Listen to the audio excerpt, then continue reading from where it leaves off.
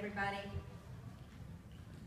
Hey everybody, this is Lindy Project. I am Brooks. I'm Joanna. This is our level 2 class in week 2. Thanks for coming out. We'll show you guys what we did. We did some more 6 and 8 count stuff. First did our compare and contrast with the side pass and the swing out. Side pass being this guy. A 1, 2, 3, 5, and 6. 1, 2, triple step, step, step, step, triple, triple. Swing out 1, 2, 3, 5, 6, 7, 8, or step, step, triple, step, step, triple.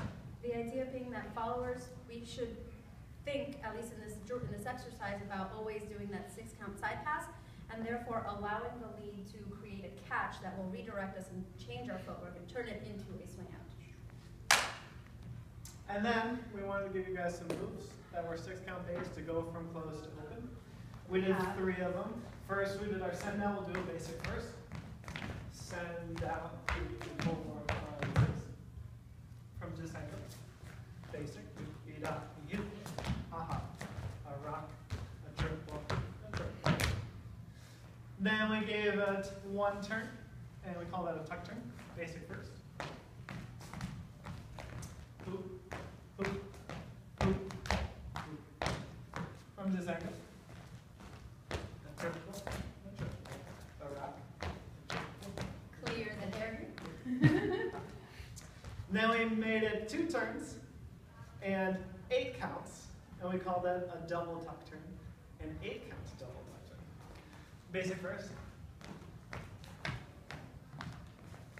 A hoop, hop, hoop, hop.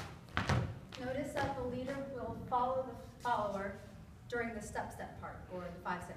And one more time, I'm going to do it at the camera to kind of demonstrate that it's a down the line. Yeah? Hop, hoop, hoop. And then lastly, we talked about, after the rock step, just that switching the hands. Yep. Stealthy. But thanks for coming out to you two guys. We'll see you for week 3.